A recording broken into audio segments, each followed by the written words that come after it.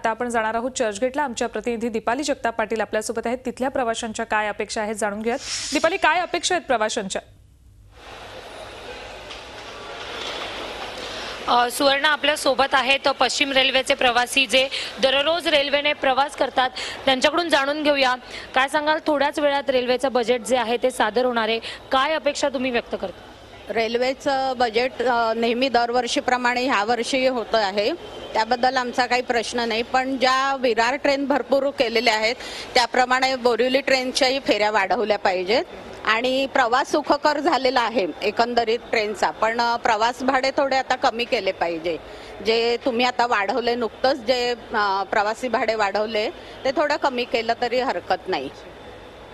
Ladies special train वाढवल्या पाहिजेत, कारण त्या ट्रेन कमी आहेत आणि मोस्टली संध्याकाळी 5:30 नंतर ट्रेनला फार गर्दी होते, त्यावेळी लेडीज स्पेशल पाहिजेत आणि बोरिवली ट्रेन वाढवल्या पाहिजेत। लेडीज स्पेशल वाढवल्या पाहिजेत। महिलांसाठी मी विरारचा भाईंदर विरारचा प्रवासी आहे आणि ज्या ट्रेन्स आहेत त्या खरं म्हणजे विरार आणि भाईंदर पट्ट्यामध्ये ट्रेन्स खूप कमी आहेत। विशेष करून संध्याकाळी अगदी मोजक्याच ट्रेन आहेत, काही 20-20, 25-25 मिनिटांनी ट्रेन आहेत आणि जी भाडेवाढ जी आहे ती अगदी थोडीशी अपेक्षित आहे। किंचित भाडेवाढ ठीक आहे, कारण गेली 10 वर्ष भाडेवाढ नव्हती आणि अचानक भाडेवाढ झाली, एकदम 115% केली म्हणून नंतर ती 20 आणि 25%वर आणली।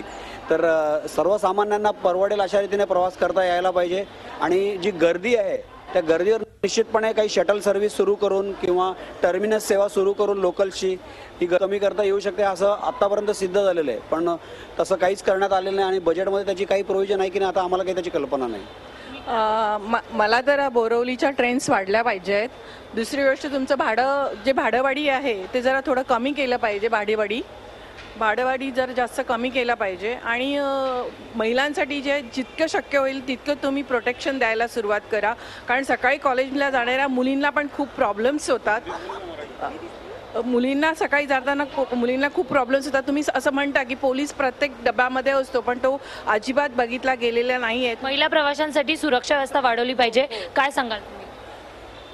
असल में लगातार मैं 25 वर्षों से प्रवास कर रहा हूँ इस तरफ चर्चगेट से मलाड, लेकिन मैंने देखा है कि धीरे धीरे जो सभी भीड़ बढ़ती गई है, वो भीड़ इतनी हो गई कि चर्चगेट से निकलो तो यहीं से फुल हो जाता है और वहाँ से आते टाइम तो खड़े खड़े आना पड़ता है। तो भीड़ तो कई गुना बढ़ी है, लेकिन सेवाओं के मामले में रेलवे ने अभी तक ध्यान नहीं दिया है। दूसरी चीज़ें कि हर स्टेशनों पे जो भीड़ 2 मिनट 3 मिनट के अंदर आ जाती है, उसे देख के ऐसा लगता है कि पूरा का पूरा हुजूम यहीं पर स्टेशन पे है, लेकिन रेलवे इसके लिए क्या कर रहा है? और राम नाइक के बजट में हमने सुना था कि 70% लोकल रेलवे हिंदुस्तान को इनकम देती है और पूरे इंडियन रेलवे के अंदर फिर भी मुंबई के लिए सुविधाएं कुछ नहीं है, टॉयलेट्स नहीं है, ये नहीं है, वो नहीं है, पानी पीने की जगह नहीं है। लेडीज लोग को और भी समस्या होती है, जेंट्स को तो उससे भी ज्यादा समस्या है कि वरना आपण ऐकलं की मुंबईतून सगळ्यात जास्त रेव्हेन्यू जो आहे तो रेल्वे प्रशासनाला जात असतो आणि म्हणूनच मुंबईकर प्रवाशांचा हा जो संताप आहे, या ज्या अपेक्षा आहेत त्या रास्त आहेत आणि म्हणूनच रेल्वेच्या यंदाच्या बजेटकडून मुंबईकरांच्या भरपूर अपेक्षा आहेत।